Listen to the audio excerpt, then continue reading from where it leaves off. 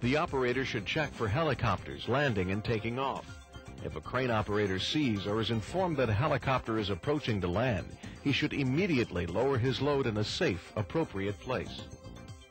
Lower the boom onto the boom rest or dog off the boom at a low angle.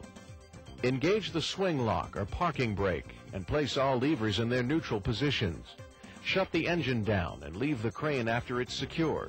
Be sure to check and follow your company's helicopter landing policy.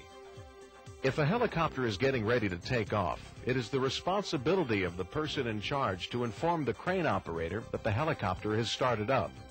If the crane operator is doing his job right, he is concentrating on the crane's load and most likely will not be able to hear the rotors start up. If you're notified that a helicopter is about to take off, repeat the same shutdown procedure as you followed for a helicopter landing. Remember to always first lower the load and then the boom. The reason you lower the load first is that you can overload your crane by as much as 3 or 4 times its rated capacity by lowering the boom with the load still attached. Remember, the greater the radius, the lower the capacity, and the smaller the boom angle, the lower the capacity.